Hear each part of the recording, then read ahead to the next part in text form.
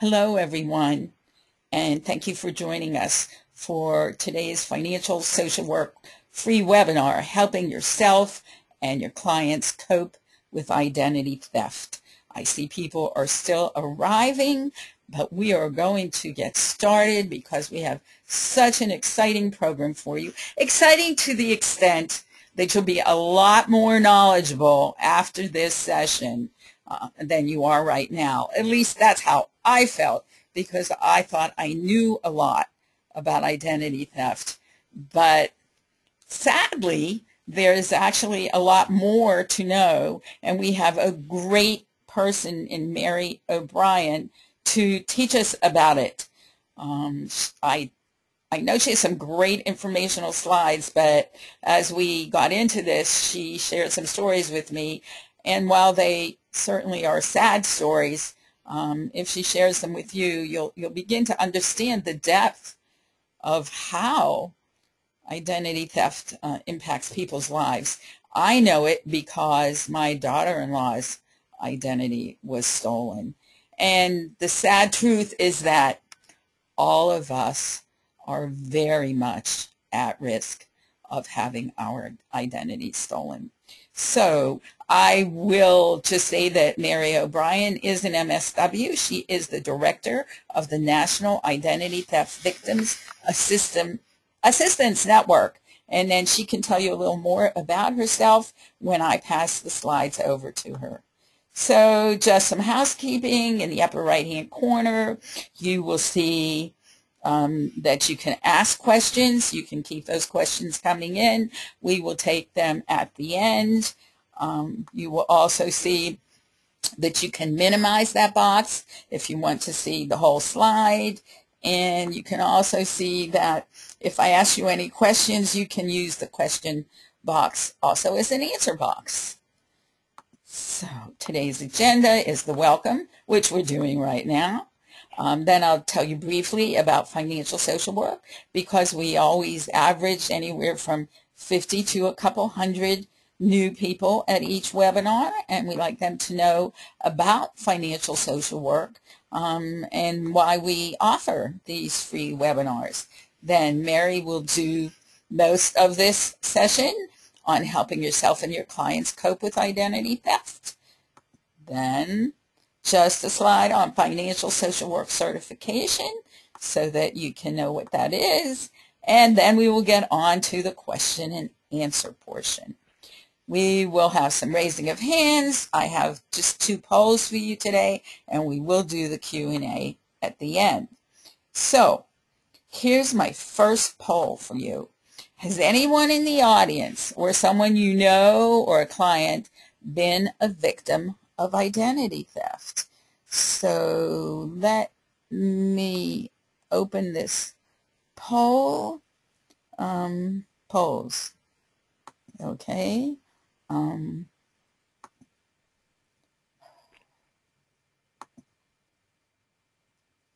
And let's launch it.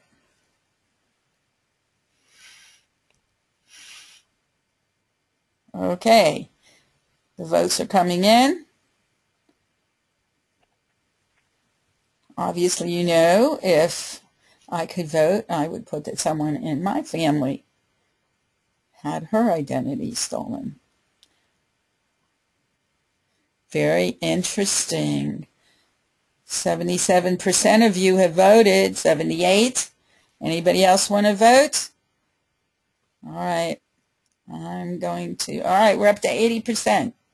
I love it when it's 100. All right, I'm going to count it down, and then I'll close it and share the results with you. So you still have 5 seconds. 5, 4, 3, 2, 1. Okay.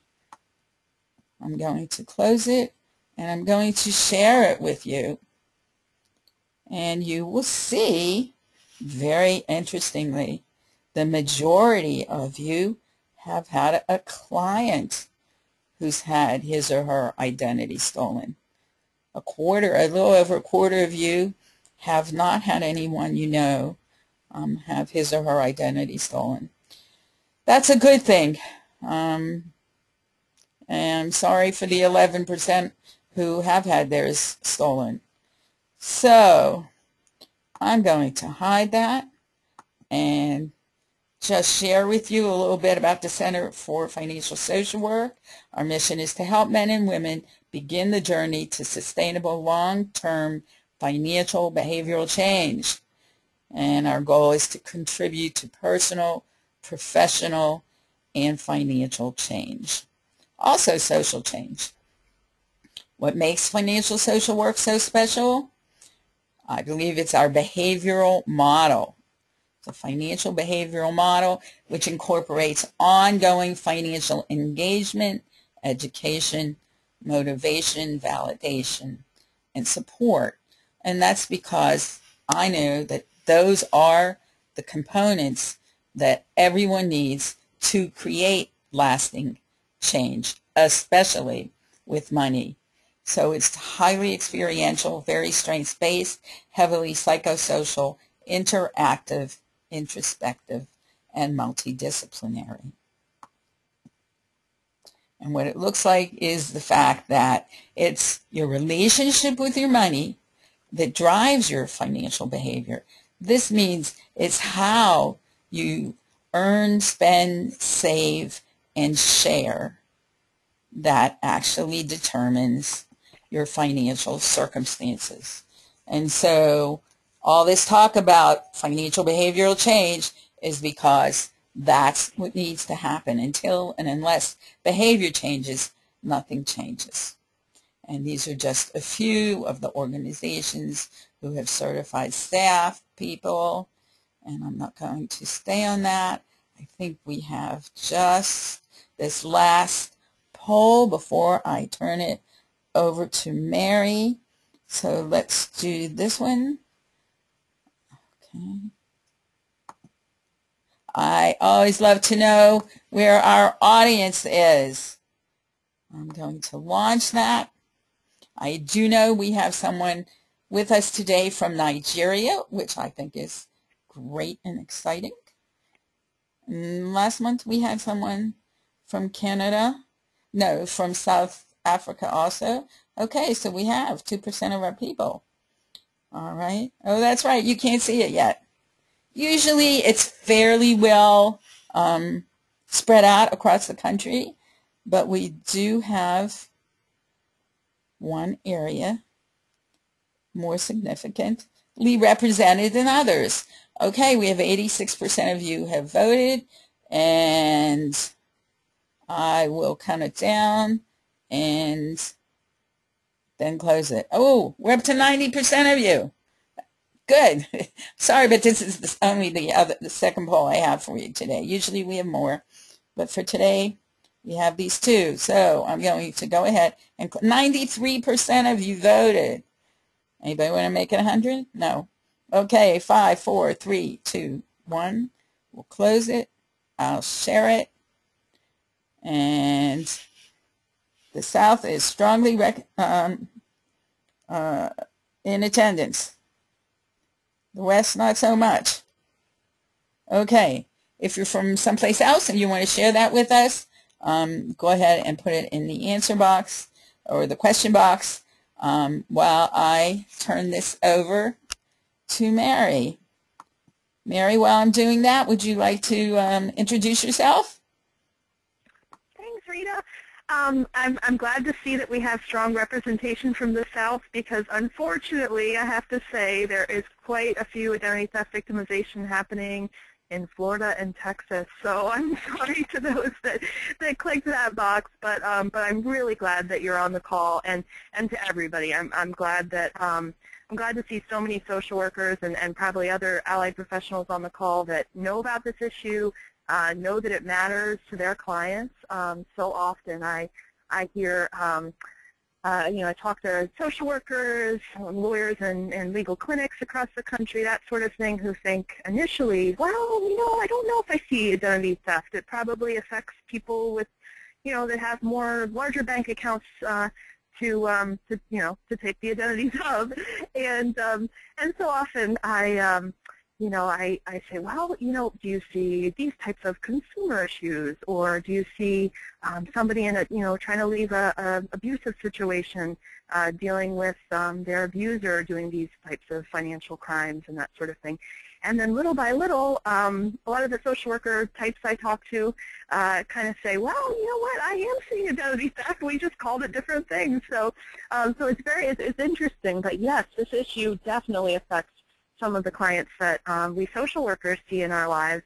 The folks, low-income folks, immigrants, definitely homeless individuals. If you think about it, traveling around, don't have very secure paperwork, being kept securely.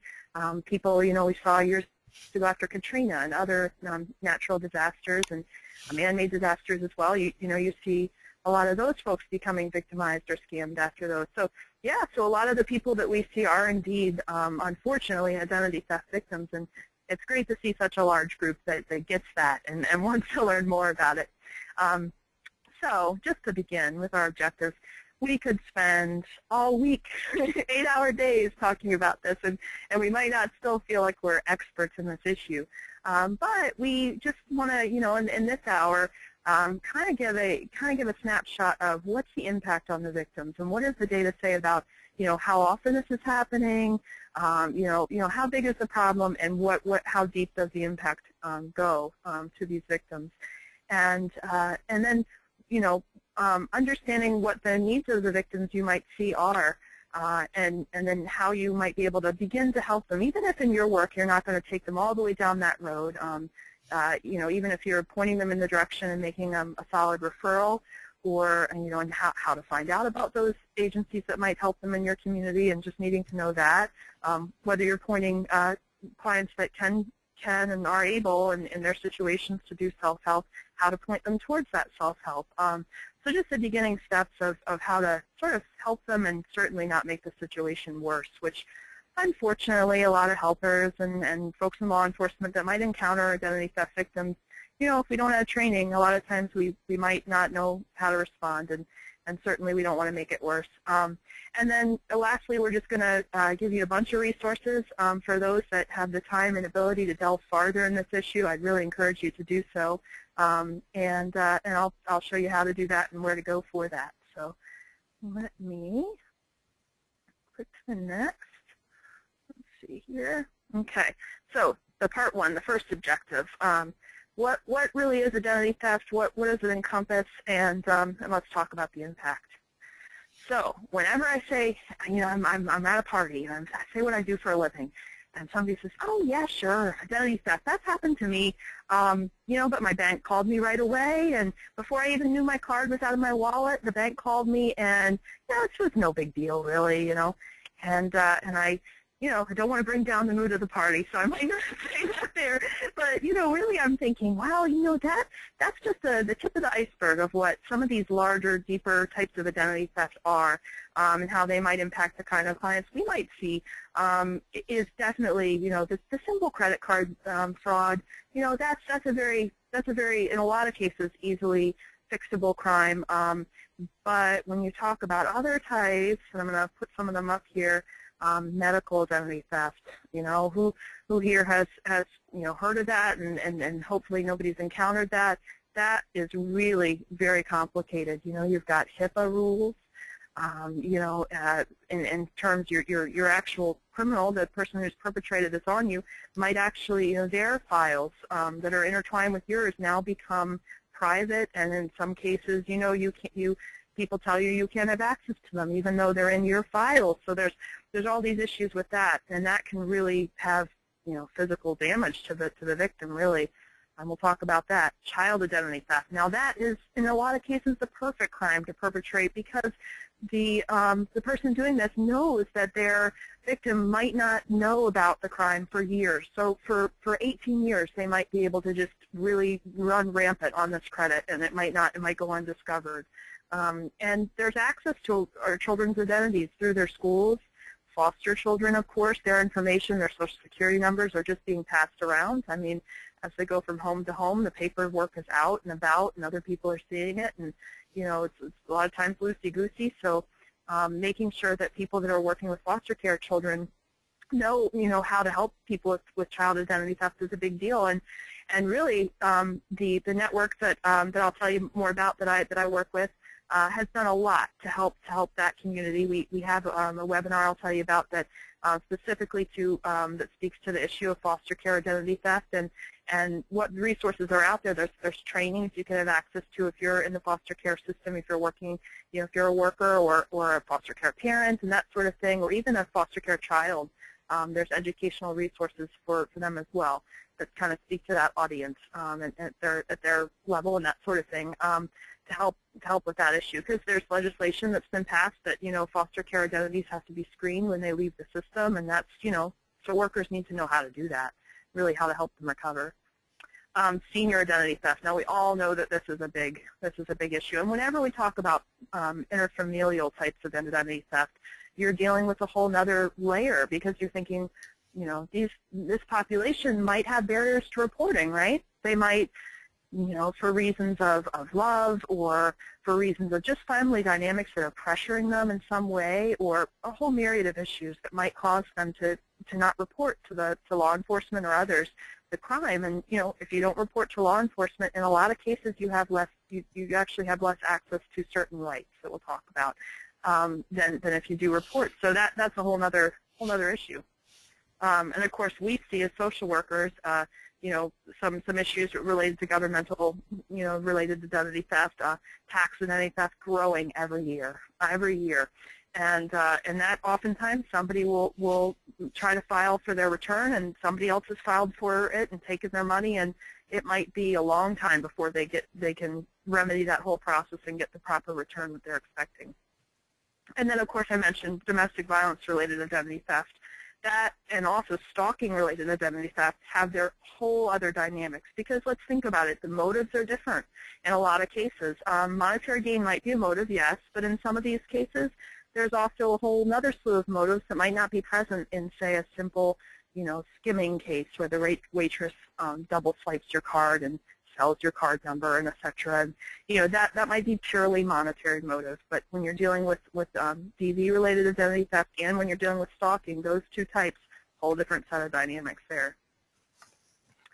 So this quote I'm just going to share with you was shared with me by Colorado Bureau of Investigation's advocate who runs the 24/7 free hotline for identity theft victims out of CBI. CBI also runs the Identity Theft Advocacy Network of Colorado, which is one of the groups that's part of our national network, and they've done really done a lot for identity theft victims in their state and also beyond. And I'll tell you how to reach them and how to find out more if you're interested. But this is just kind of a snapshot, and it pertains to a medical identity theft victim in this case. And it just kind of gives you a brief thought into my original statement that credit card fraud. It's such a small potatoes when you're comparing it to some of these other sort of more impactful types.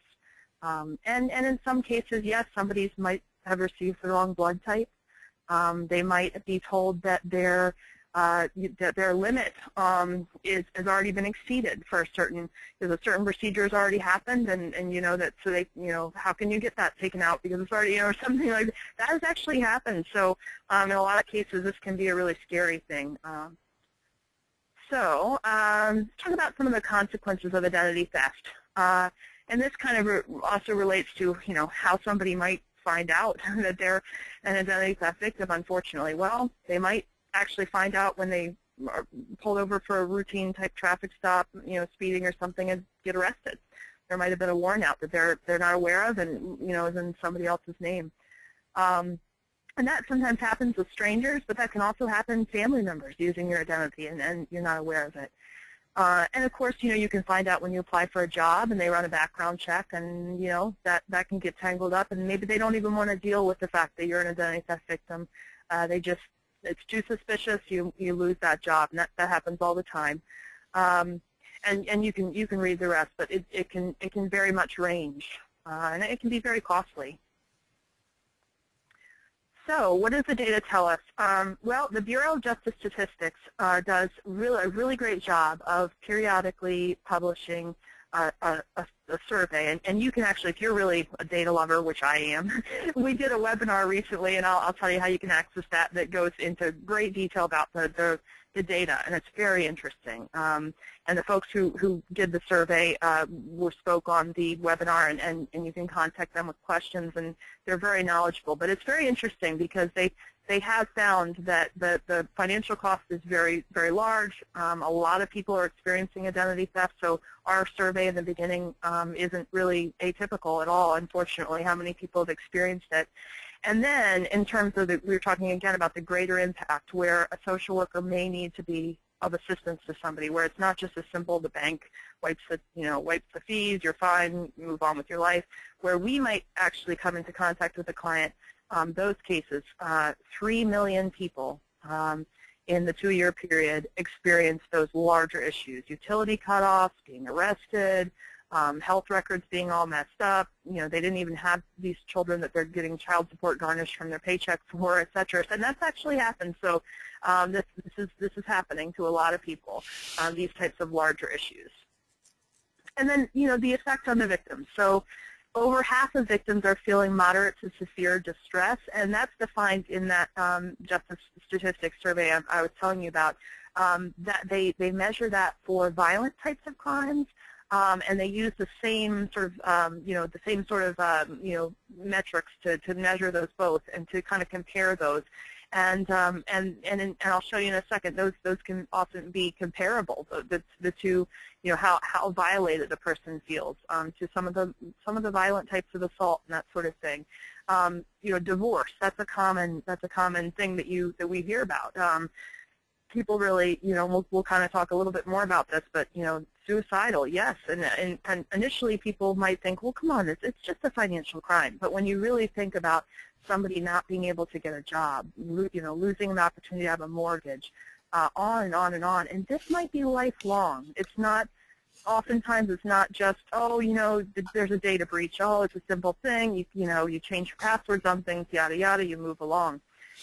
In a lot of cases, once they have access to your information, let's say your Social Security number, in rare instances, the Social Security Administration will issue you a new Social Security number, but even then, that's not a foolproof method. And also, some of the higher up Social Security numbers that are being issued, the numbers, oftentimes banks won't recognize them. So then you can't get, I know of a woman who is very frustrated. She can't get any student loans and things like that. So her chances at continuing in her education have been affected, and her life has been on hold. And so these rippling effects are really, you can imagine that it really becomes so desperate over years and years and years. In some cases, the identity theft might be as cleaned up as it can be, but then years later it pops up again, because oftentimes the data brokers, and there's people that actually specialize in different types of identity theft, believe it or not, just like we in our jobs specialize in different types of social work. These criminals are specializing in different types of identity theft, and so these data brokers are people that are sort of buying the data, oftentimes from, let's say, a waitress who's skimming your card or that sort of thing, and they have whole rings set up. Funding, let's say, some meth rings. This can finance meth rings, or different types of drug cartels, the mafia, etc. It can be tied up in more serious things. And so if your identity is stolen, these data brokers have it. Oftentimes they've sold it to multiple people and organizations. So later on in life, it could totally pop up again, and you think you're done. So really the problem here is that there's low accountability for the offenders, oftentimes no charges, never caught, etc. And you can just keep getting hit again and again by oftentimes the same people, different people. You never know when it's going to come back. So you can imagine the paranoia and the sort of just anxiety that can cause in these really tough cases. So I mentioned this before, the BJS survey, moderately distressing, severely distressing. And so you can see 29% violent crime victims and 20% of identity theft victims. So comparable numbers, really. And that feeling of violation is just, and the ongoing aspect of it, rather than the one-time stranger assault type situation. You can see how it might actually stack up this way. And this is another quote that CBI shared with us. And you know, think about the no-fly list. You know, this person was on the no-fly list, and you know, through no fault of their own, they were an identity theft victim, and the person who's using their identity is really into some bad things, and so that could, you know, they really don't even want to fly anymore, and so their business is affected. So you can see that emotion come through in that. It's pretty bad. And then, you know, think about the typical trauma response you'd see in victims of other types of crimes. A lot of us know, you know, sort of know what trauma might look like. And, you know, I've heard stories. You know, I know a woman who moved around many times as a child because her family's identity was stolen. And in fact, security gates were installed around her home, and her parents, just the paranoia was there, and it was real. And you know, they had a reason to feel that way because they were constantly, you know, worrying. And of course, they considered divorce. They suspected family members of doing this, and friends. So they cut off ties to family members and friends because in their situation, who could have accessed all this personal information? So of all of them. So you know, there can really be just a change in a person's whole life through this. And of course, it's worse too when the people who are supposed to help react in less than helpful or even hurtful ways, and then that can really make you question the response in general to you. You know, there's this thought of, you know, is there justice for me? There might be justice for other victims. What about me? You know.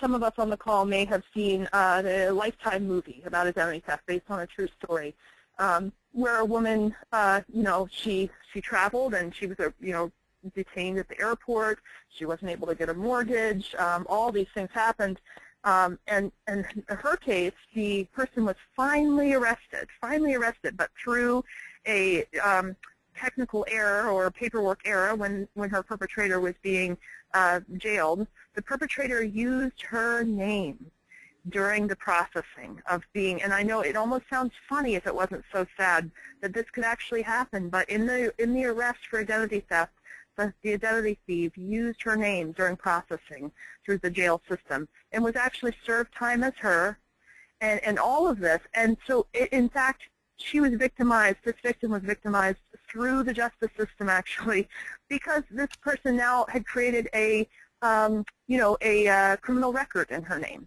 So if you just think about that, it's mind-blowing, you know, that this can, you know, that this can be so deep for somebody. And like I said, it's a high reward, low fear of, you know, prosecution crime. So, you know, there's often limits for the amount of money somebody can steal. But for some people, you know, a small amount of money is to one person, large amount it means more to another person. So, you know, that scale is often meaningless to especially the people that we might be helping that are low income. And this just brings me to, again, that the helpers in the system might not be a support. They might actually be a hindrance or a re-victimization, you know, sort of agent. So, but there's, on the happy note, I want to say the part 2 is how we can be an actual positive response. So how we can provide for that victim, you know, a very positive, helpful response to them. So we'll talk a little bit about that. The good news here is a lot of the advocacy skills you currently use with clients, you already know you can use here as well. So listening, you know, the skills that you have there. You might be the first person to hear what this victim is saying, or you might be in a long line of people that has, you know, sort of passed this case through, and they might be, you know, very frustrated at this point, having to repeat themselves again and again.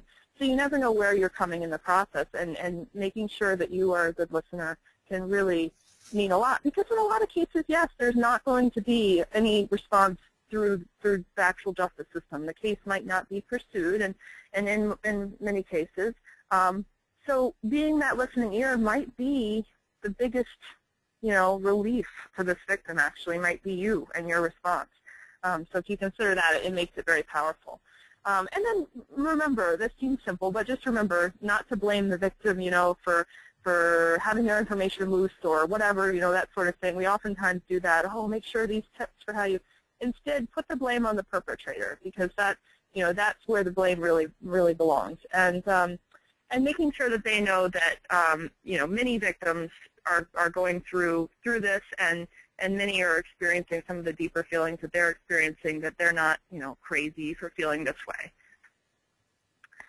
So the first thing you want to do is see how deep the crime has gone. So just keep in mind, we talk about comorbidity of other types of victimizations. With identity theft, one form might indicate that there's other forms present. Unfortunately, I spoke with the data brokers and how that works. A lot of times, you might just think there's a small data breach, but in fact, later on down the line, there might be other things that are happening and similar to this. So also knowing about jurisdictional lines. So is the crime limited, or does it cross lines? And there's a lot of confusion with victims and even with advocates as to does the police department in their area have to take a report, or is it where the crime occurred? Because a lot of times identity theft, it could be 5 states away or more, and the victim shouldn't be expected to have to travel 5 states to file a report or do what they need to do with that. So to answer that question that I often get, we have developed, and I'll tell you later in the presentation how to get to it, we've developed a resource map where victims and advocates as well can go to the map, click on the state, and see the legislation, the rules for whether the police department has to take the report, exactly what your laws say in your area. And then you can work on educating the police on that, and so that people know more about, because oftentimes there's misinformation as well out there. So knowing about the jurisdiction, and the rules in your area really helps.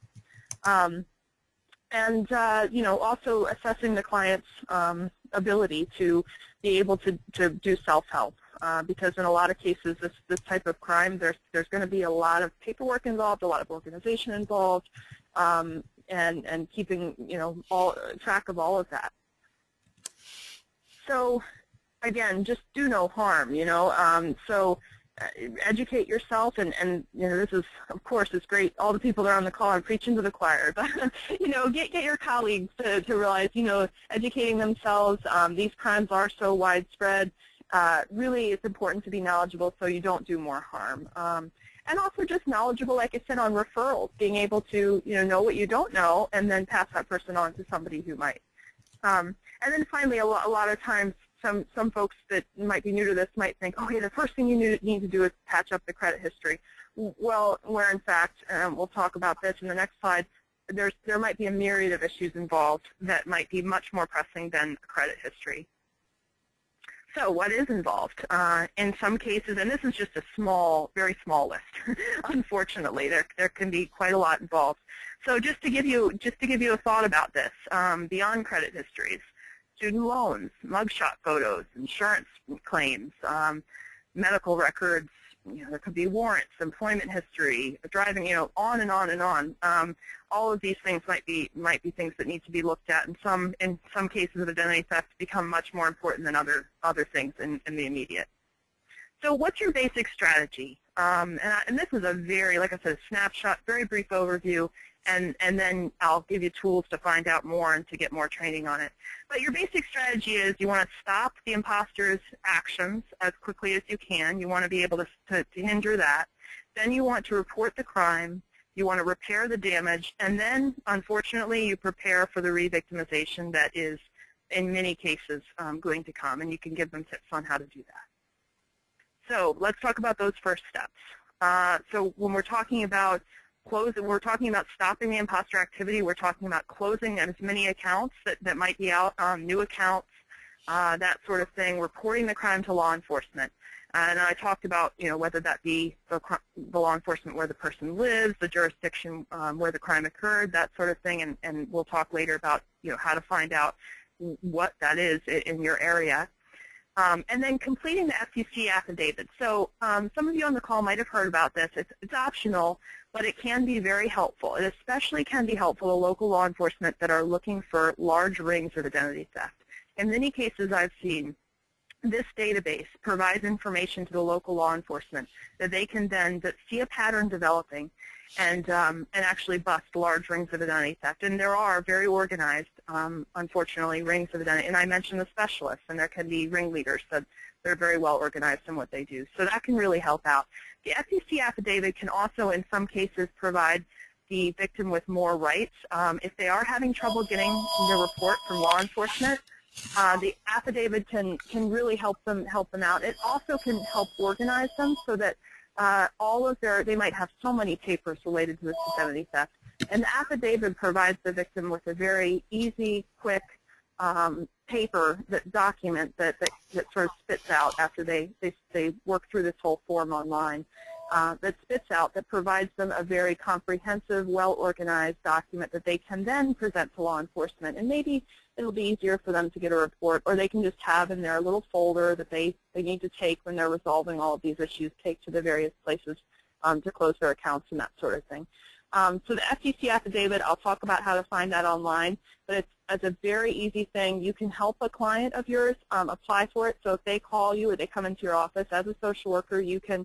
There's an option to help somebody else apply, to get this to do this affidavit, or the client themselves can call. There's a toll-free number, and FTC operators are available and can walk them through it and then mail them the affidavit at the end. And I would strongly recommend that. It's very helpful. And you can see the other ones here. There's a myriad of things. And to go on, to give you just a brief snapshot of all the things that could be involved there. Responding to collections actions, court records, warrants, foreclosures that might be on their history, placing the fraud alert or the freeze with the credit reporting agencies. That's the CRA you see there. We could really get into much more about this, and I'll point you instead into resources to help you learn more about that. But those can be very helpful. They're not a catch-all, complete remedy for the situation, but they can be helpful for slowing down the bleeding, basically.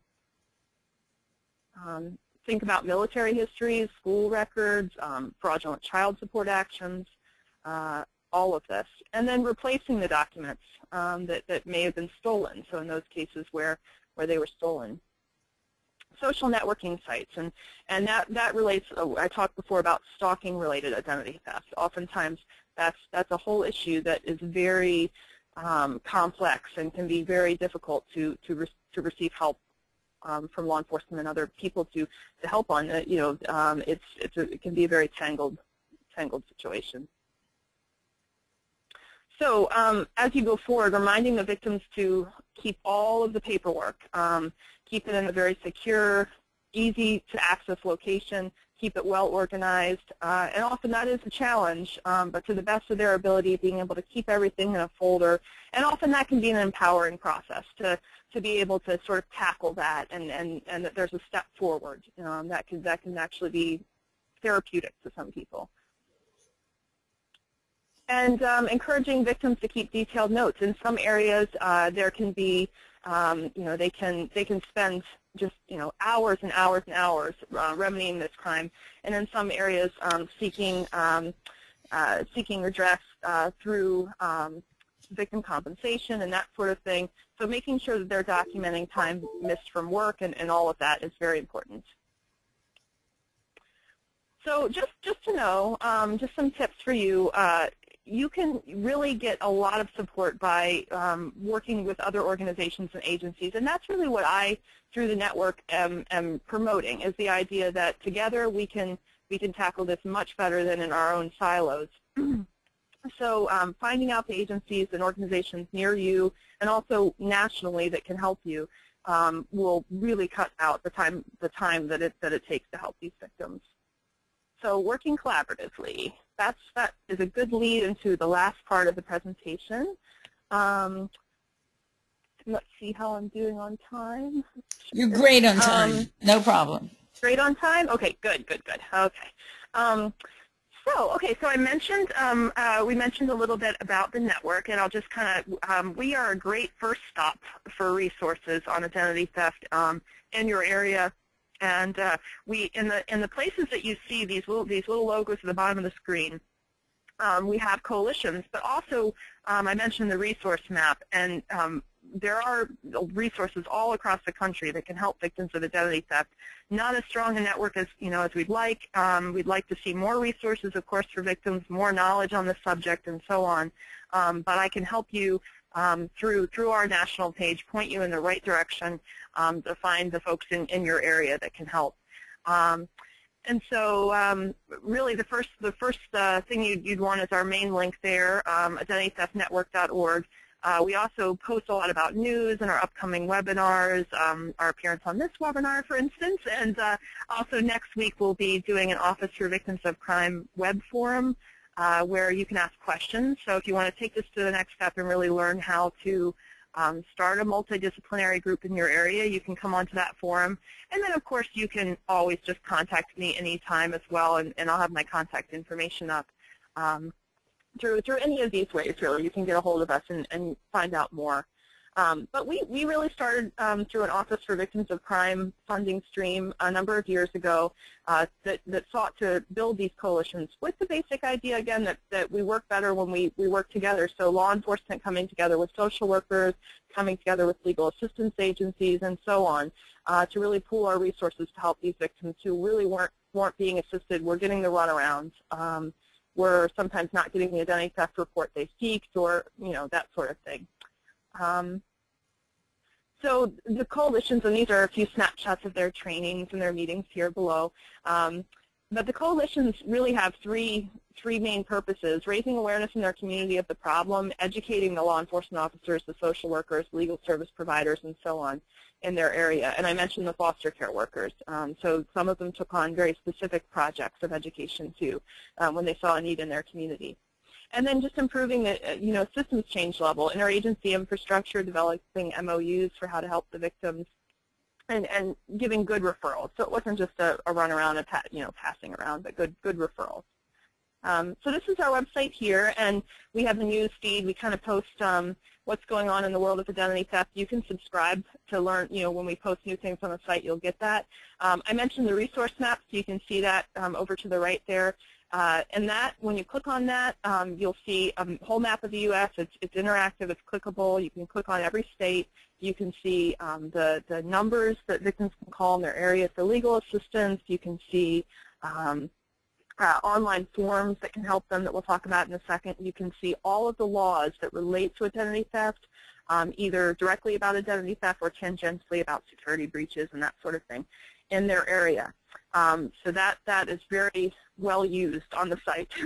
And you can also see there's a Get Help button, and that speaks directly to victims. So that part of the site speaks to, if you click on that drop down, you'll see there help for domestic violence victims who are victims of identity theft, help for seniors who are help for children, tax-related identity theft, so on and so on. So they're all grouped by different types of identity theft that people might encounter and specific steps and resources for them.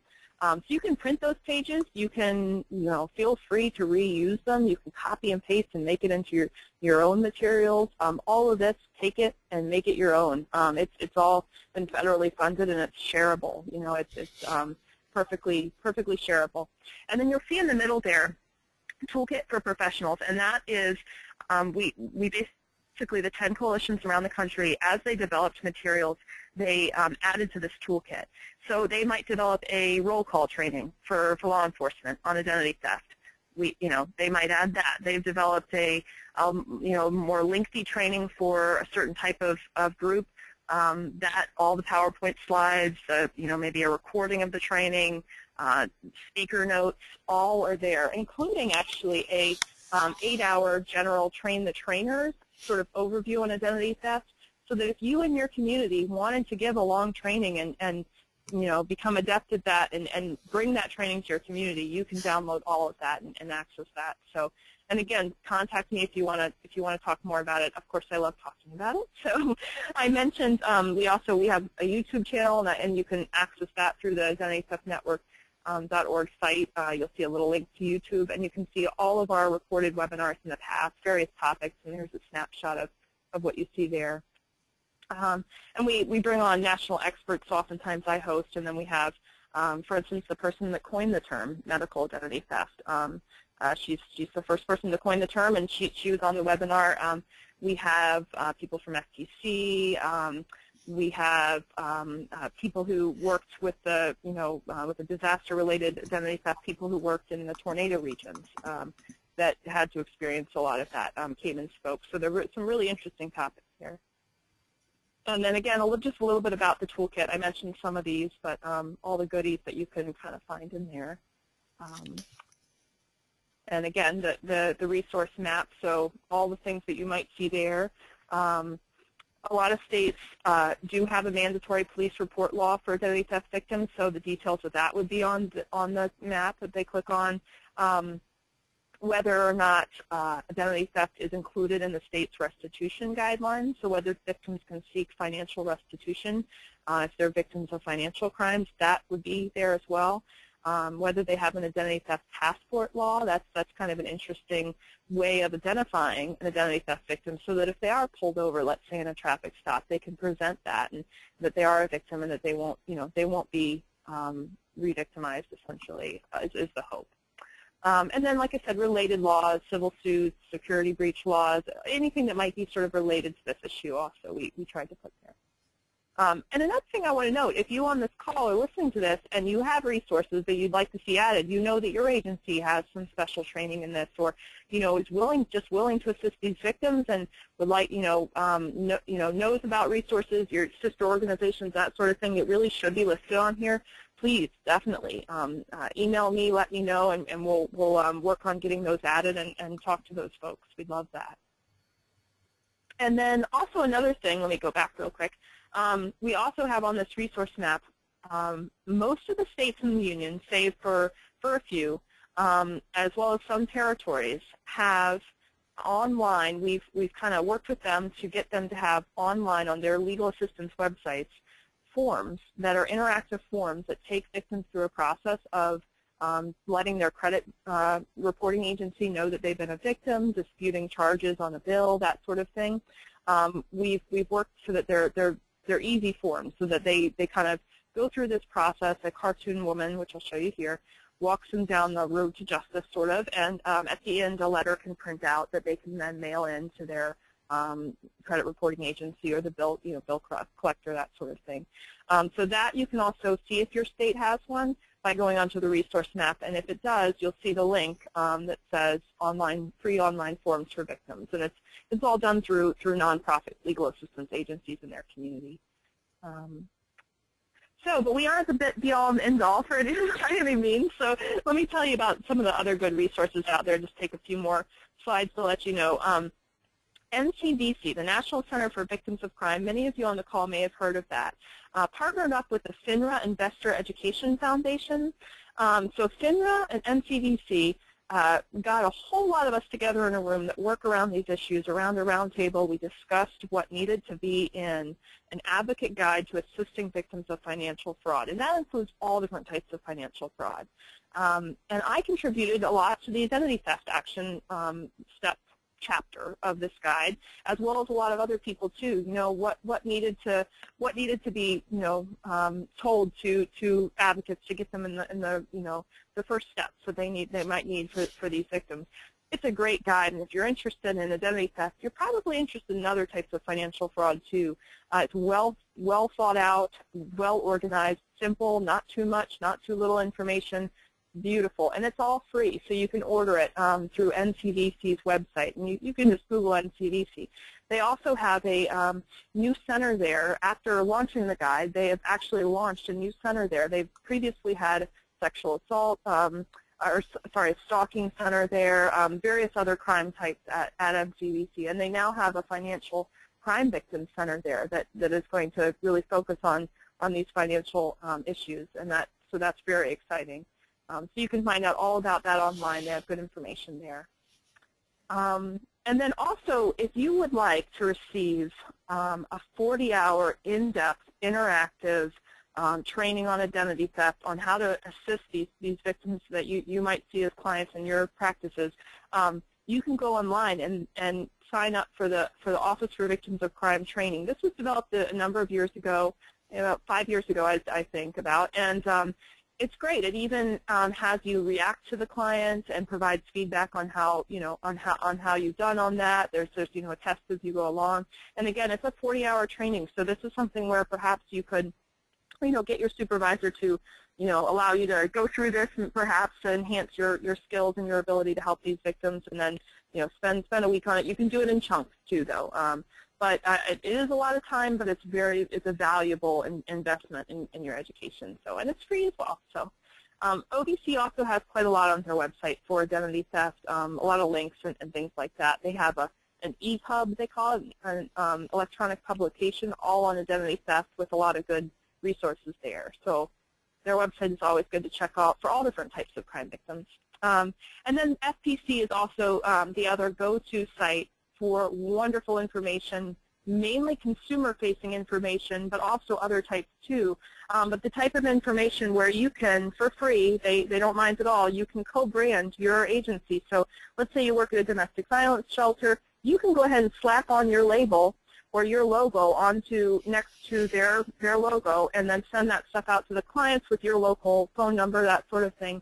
And they continuously make very glossy, beautiful, well thought out consumer type brochures and things like that. So on identity theft, other types of financial fraud for those victims, and it's very helpful. And you can order all of that. They can send you, there's bulk order available, and you can also just feel free to copy from their website too. They have no restrictions on that either, so you can download the brochures, make your own copies, or like I said, just, it's free to bulk order supplies for your community. In fact, they have a really nice thing, the Guide to Assisting Victims of Identity Theft.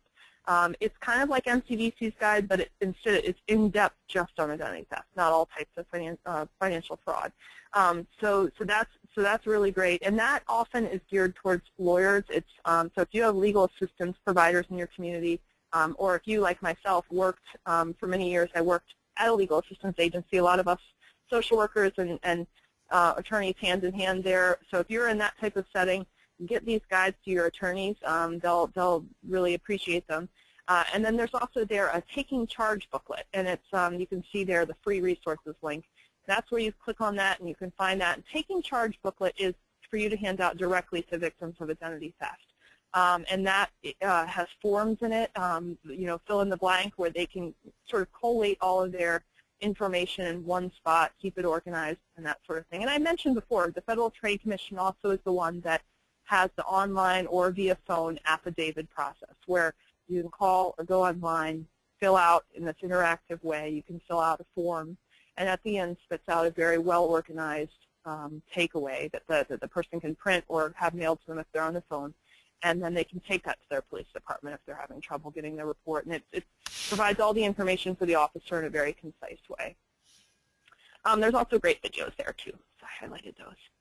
And that's what I've got. So I'm gonna work on turning this back over here. Let's see. Okay. Well, Mary, thank you so much. Everyone on this end, on the comments, had lots of good things and much appreciation for everything you were sharing. I am trying to get up my slides. I want to show my screen, but not until I get up my slides. Okay, show my screen. A couple of people shared that they are currently going through trying to cope with identity theft and found this particularly helpful. You did such a terrific job. I've never seen so few questions. We have only one question, but if you have a question, go ahead and send it over. I will finish up my part by talking about the financial social work certification, which some of our graduates are on this call. It is 5 workbooks. It is self-paced, self-study. It's all done online. Our students have 6 months to complete it, and there is an online final exam that students have 2 weeks to finish. And the cost is $495, and it includes 20 CEs from the National Association of Social Work. So now I will go to the Q&A and let's see. Okay, here's another question. So, okay, the question's coming in now. Does it matter how long ago the identity theft was done for you to file a report with the police department?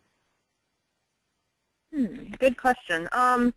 You know, I think it varies by jurisdiction, but I don't believe that there's a limit on when you can file an affidavit with the FTC federally.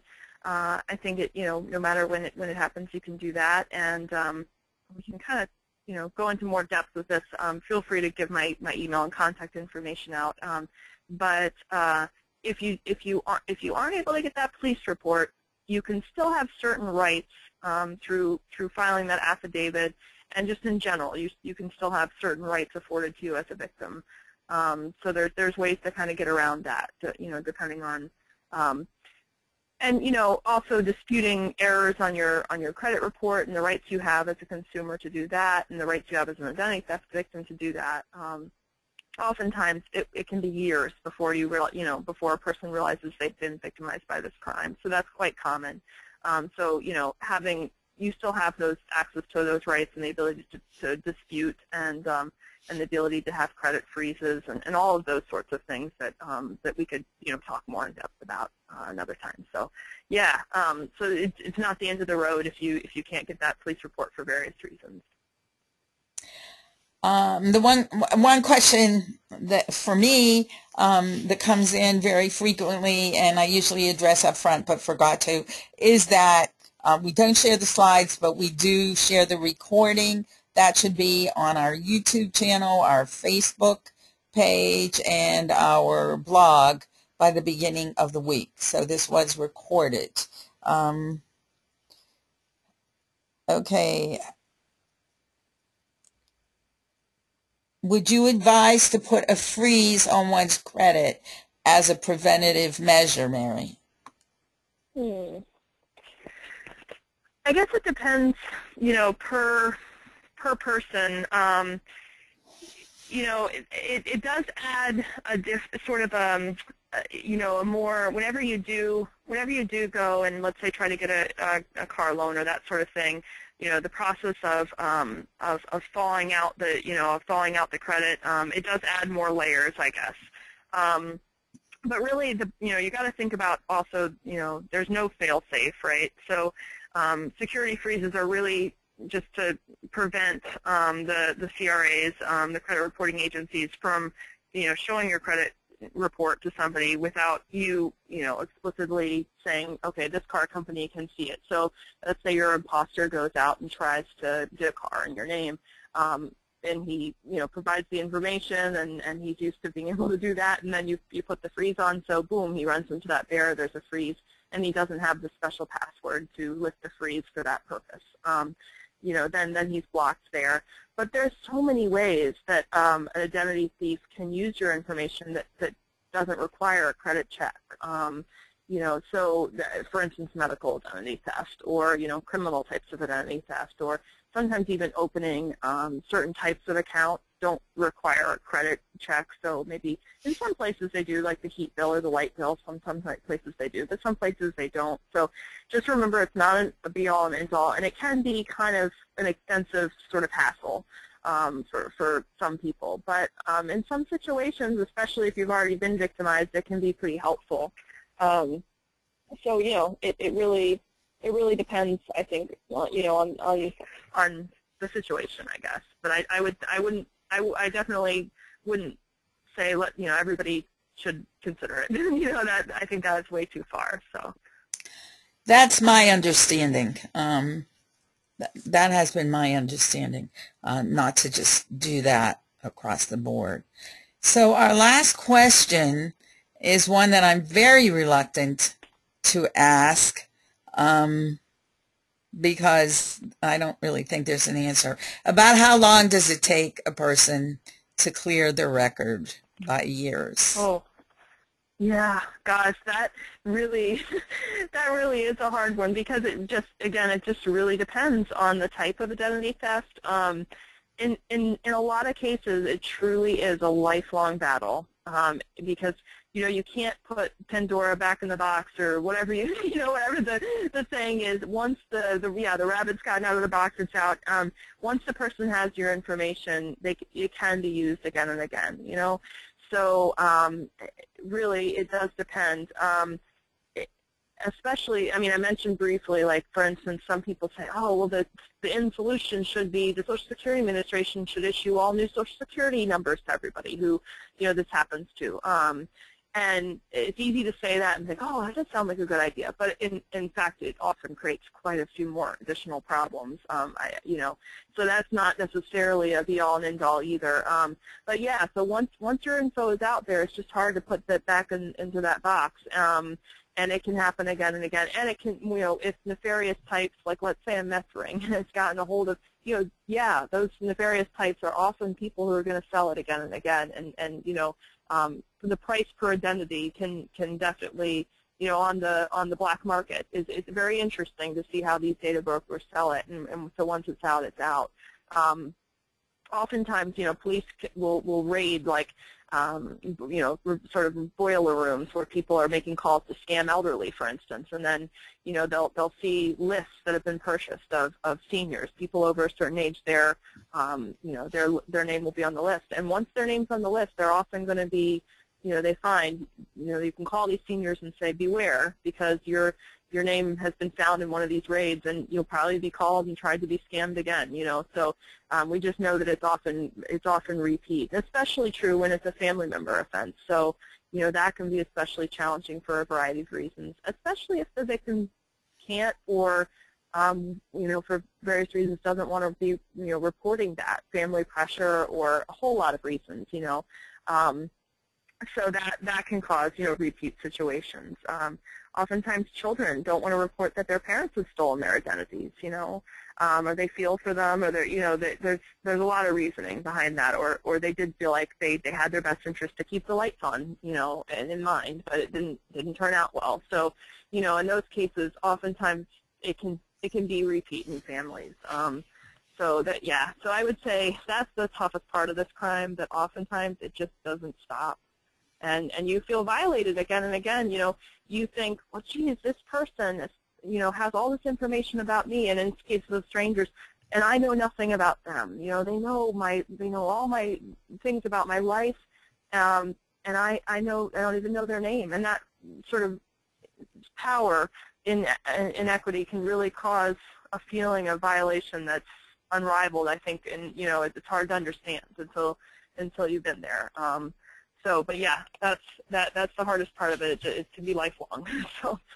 Well, I don't really want to end this on such a downer, negative note. It is a problem, that's for real, but I'm most appreciative of all of the resources you provided for the financial social work community today, Mary. You did such a great job, and I have a lot of people writing in to thank you, and I want to thank you. Well, thank you for having me. Yeah, thank you. I really appreciate it. I appreciate everybody's enthusiasm being here and caring about this issue. And again, feel free to give my contact info if there's questions people think of, days later. They can definitely give me an email. So love to hear from them. Thank you. Thank you so much for an excellent webinar. Thank you, very informative. Thank you for a great webinar. Excellent information, most informative. Everybody. One person wrote that that all of our webinars are interesting, but this one was great. So thank you. Oh, they want your contact information. Do you want me to share it if people email me? Is that it? Yeah, sure. That would be fine. Also, if people want to email, they could do so. You can MERRY at symbol mdcrimevictims.org, and that's the best way to get a hold of me. And you can also get me at, you'll see on the website, identitytheftnetwork.org, you'll see a way to contact that way too, and the email on there. And I also receive those as info@identitytheftnetwork.org. That's a great way too. All right, everybody. Thanks for joining us. Mary, thanks for all of this. And everybody enjoy the rest of your day. Bye now.